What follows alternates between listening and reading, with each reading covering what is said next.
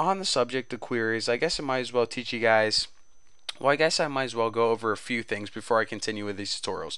First of all, whenever you make a query or command and your results are not in the same order as mine, don't worry. It doesn't mean it's broken, or it doesn't mean, yours is messing up or mine is messing up.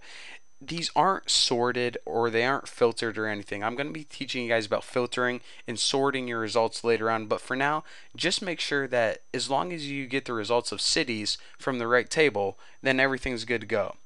Another thing is whenever you run your queries, you can run multiple queries or commands at a time. For example, you can select city from customers, and you can also run another command at the same time. For example, select ID from customers.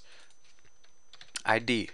Now, take note that whenever you run multiple queries at the same time, then they must have a semicolon at the end. Whenever you just run one, the semicolon is optional, but whenever you run multiple queries like this, then as you can see, it must have a semicolon at the end of each one.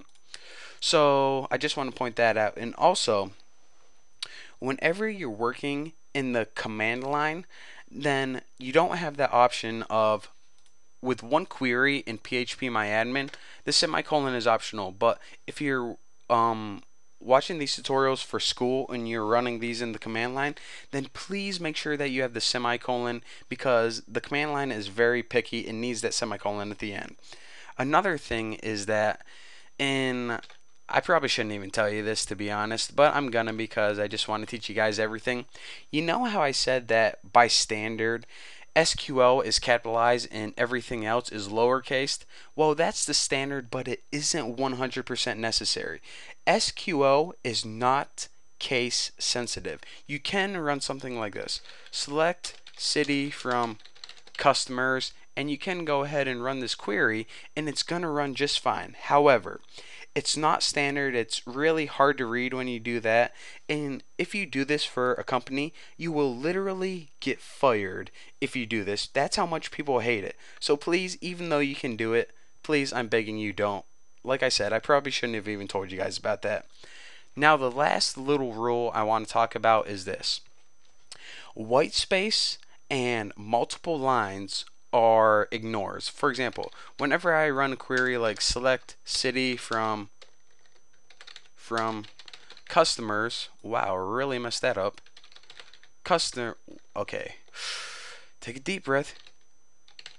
Customers, like that. Let me just go ahead and copy this real quick. I can run it and it's going to run just fine. However, I can also run it with a bunch of white space in between. And white space are just characters, pretty much spaces that don't do anything. I can go ahead and run this, and it's going to run just fine. And last but not least, I can go ahead and even put a bunch of lines in between here. Go ahead and run it, and it will run just fine. So the reason that they made it set up the language to do this was for readability purposes. Say you wanted to only write one MySQL keyword per line. Well, you can go ahead and write it like that, and it's fine. It doesn't affect the results at all. It's just for your purposes, whatever you think is the best.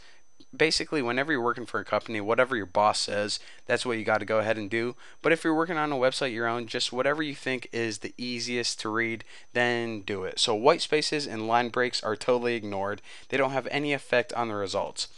So that is all you get for this tutorial. I know a lot of information, but in the next tutorial, what we have to do is we need to learn about more commands other than show and select. So thank you guys for watching. Don't forget to subscribe, and I'll see you guys in the next video.